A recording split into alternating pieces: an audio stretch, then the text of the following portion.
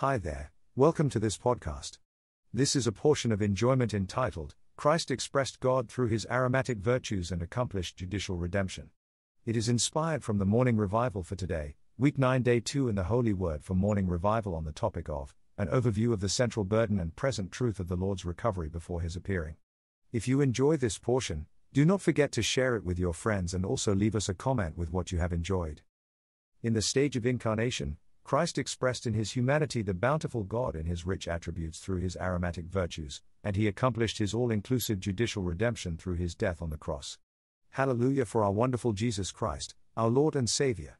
No matter whether you are a Christian or not, if you read the Gospels, the first 4 books of the New Testament, you will be very much impressed with Jesus, the incarnated God-man.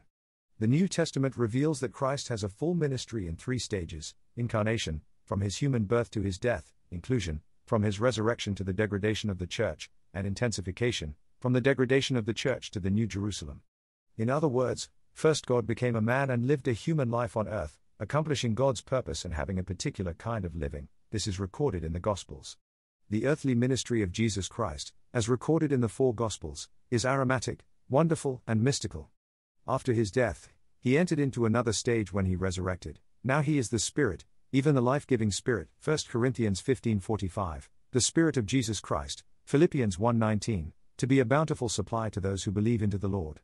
The epistles reveal Christ in the stage of inclusion, in Him as the Spirit, all that God is and has, all that Christ has accomplished and attained, is included and compounded.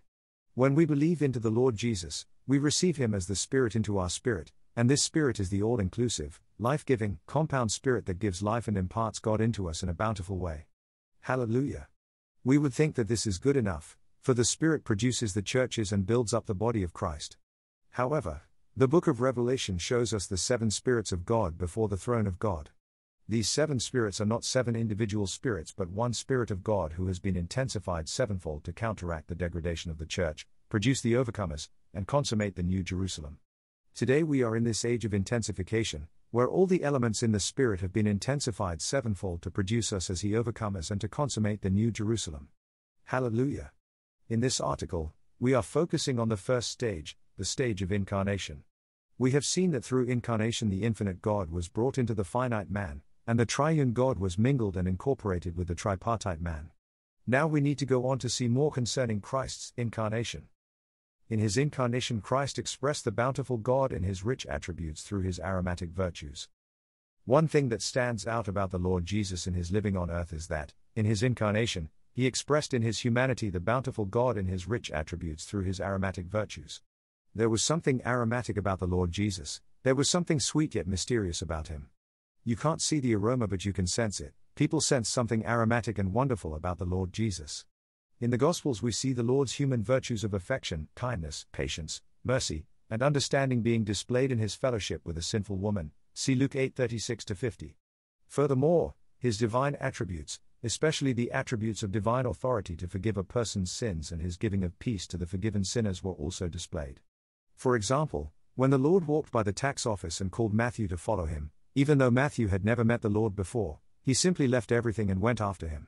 He didn't ask the Lord to wait for him to tell his boss or maybe give a 2-week notice. The Lord's aromatic virtues attracted him. There was some kind of aromatic power in the Lord's countenance and voice which could really attract and captivate people. There was some kind of aromatic power emanating from Him. His disciples didn't just follow Him because they understood His mission and His goal. They were attracted, charmed, and captivated by the Lord, and they just followed the Lord Jesus, no matter what happened. The Lord expressed the bountiful God in His rich attributes through His aromatic virtues. For example, Peter failed the Lord so many times and was rebuked by Him many times, but he did not cease following the Lord. After Peter had a great revelation from the Father concerning Christ, the Son of God, he also expressed his own opinion, which came out of Satan, so the Lord rebuked him, "Get behind me, Satan." Wow! Another time the Jews asked Peter if the Lord paid the temple tax, and Peter immediately said yes, but the Lord, who is the Son of God and should not pay such a tax, shepherded Peter, explained this to him, and instructed him to go catch a fish in whose mouth was the coin to pay the temple tax.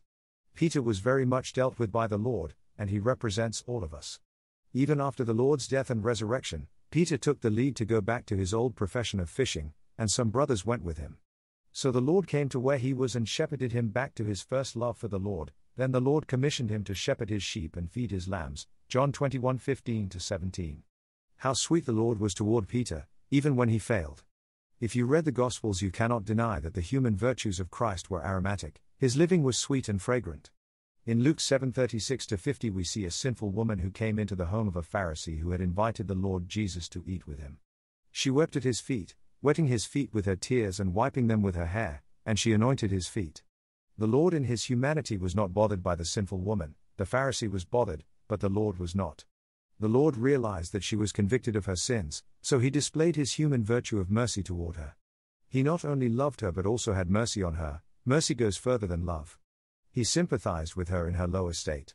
He was kind to her, had mercy on her, and exercised patience and wisdom toward her. His divine attributes enriched his human virtues and were expressed through them. The divine attributes he exercised in this matter were first the divine forgiveness. Only God can forgive sins. VV 47-48. Then he gave her peace. He told the woman, "Your faith has saved you. Go in peace." God can give the inner peace, and he can forgive our sins. He expressed the bountiful God in his rich attributes through his aromatic virtues. He was the God-man, possessing all the human virtues created by God, and he also had divine attributes. In all he did and said, in all his work and living, Christ acted in the highest standard of morality, or his human virtues expressed his divine attributes. Another case is when the Lord was on the cross, crucified between two criminals. While there, the two criminals were arguing about the Lord over him, and one of them asked the Lord to remember him when he comes in his kingdom. Luke 23:42. Instead of rebuking them or correcting them, the Lord said, "Truly I say to you, today you shall be with me in paradise." V. 43. He loved man to the end, and the first person saved in his death on the cross was a criminal, a robber. Here was a man, Jesus Christ, who lived in such a way that he expressed the bountiful God in his rich attributes through his aromatic human virtues. He acted in his human virtues with his divine attributes. In Luke 10:25-37 we see the story of the Good Samaritan. The mad Savior, as the Good Samaritan, came down to the place where the wounded victim of the Judaistic robbers lay in his miserable and dying condition. He was moved with compassion in his humanity with his divinity and rendered the one who was hurt the tender healing and saving care, fully meeting his urgent need. This story is so touching. The Lord was called by the Jews Samaritan, so he gave the illustration of the Good Samaritan. We are wounded, hurt, and in bad shape. We need someone who is kind and tender, someone who understands us and who cares for us in love. The Lord Jesus is the Good Samaritan. We need to learn from him. We need to let him minister to us and dispense oil and wine into us for us to be healed and enlivened. May we enjoy and appreciate such a one who now lives in us. He lived a perfect and aromatic human life by expressing the bountiful God in his rich attributes through his aromatic virtues. Lord Jesus, we love you. You are the most wonderful one. You are so attractive and so charming. We love to read the Gospels, Lord, and see how you express the bountiful God in his rich attributes through your aromatic human virtues. Thank you for coming to us in affection, kindness, patience, mercy and understanding. Thank you for loving us as we are, reaching to us in your mercy, and forgiving our sins. O Lord, you forgave all our sins and you dispensed your peace into us. Thank you for your loving care toward us in our pitiful condition. O Lord, you were moved with compassion in your humanity toward us, and you love us, care for us, and bring us into the church life to be cared for until you return. We love you, Lord Jesus. Live in us such a life today. Repeat in us this wonderful, aromatic, perfect human living for the Father's satisfaction. In his incarnation, Christ accomplished his all-inclusive judicial redemption through his death on the cross. In the stage of his incarnation, Christ accomplished his all-inclusive judicial redemption through his death on the cross. The soul that sins must die. The punishment for sin is death. But the Lord Jesus, the perfect Lamb of God, came and fulfilled all the requirements of God's righteousness, holiness, and glory, and he accomplished redemption for us. The redemption the Lord accomplished was all-inclusive. It covered all the matters that needed to be taken care of before God. The wage of sin is death, Romans 6:23, because God is righteous, though he loves us, he needs to satisfy the requirements of his righteousness.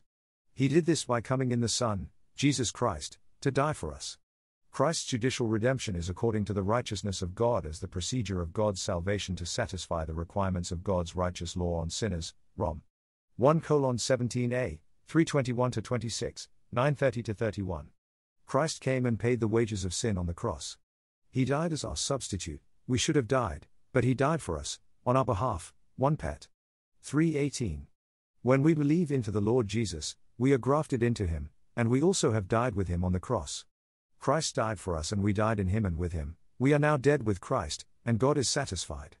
Christ's redemption is for us sinners to be forgiven by God and before God, Luke 24:47. Through his redemption, we are washed and cleansed from our sins, Hebrews 1:3. We have been justified, Romans 3:24-25, and reconciled to God, 5:10. Through the all-inclusive redemption of Christ, we are sanctified unto God positionally, 1 Corinthians 1:2, Hebrews 13:12, thereby being qualified and positioned to enjoy God's organic salvation and enter into God's higher grace for the accomplishment of God's eternal economy and the attainment of God's ultimate purpose, Romans 5:10, 17, 21. Hallelujah! Not only did the Lord Jesus live a perfect human life on earth in which he expressed the bountiful God in his rich attributes through his aromatic virtues, but he also died for us. He loved us to the uttermost and laid down his own life for us so that we may be redeemed. The one act of Jesus Christ in selflessly dying for us on the cross has brought in millions of believers in Christ into the kingdom of God to partake of God's organic salvation. It is very rare for someone to lay down his life for his friend, but here we have Jesus Christ, the friend of the sinners, the perfect Lamb of God, who laid down his life for us. When we see his dying love, when we realize that the Lord Jesus died on the cross for you and for me, we cannot but love him and believe into him. Just to look at the crucified Savior causes us to believe and changes us. When we believe into the Lord Jesus, we are forgiven before God, washed, justified, reconciled to God, and sanctified unto God positionally. It is all by faith, and he has done it all, he accomplished everything, and now we just need to believe. Praise you, Lord Jesus, for accomplishing your all-inclusive judicial redemption through your death on the cross. Hallelujah! Christ's judicial redemption is according to the righteousness of God as the procedure of God's salvation. We believe into you, Lord, and we believe that your all-inclusive redemption satisfies the requirements of God's righteous law on us, the sinners. Praise the Lord, by believing into Christ and accepting his redemption, we are forgiven before God, washed, justified, reconciled to God, and sanctified unto God positionally. Amen. Lord Jesus, we love you. We believe into you. Thank you for dying for us, for each one of us. Thank you for your dying love. You paid the ultimate price by sacrificing yourself for us. Now we can believe into you and have the judicial redemption of God applied to us by faith. Praise the Lord.